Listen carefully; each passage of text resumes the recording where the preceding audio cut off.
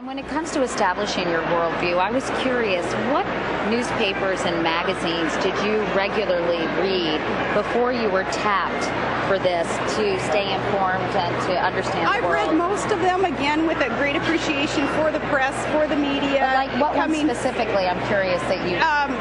all of them, any of them that have been in front of me over all these years. I have a vast variety of sources where we get our news to.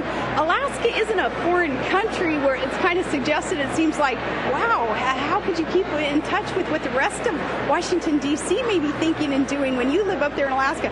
Believe me, Alaska is like a microcosm of America.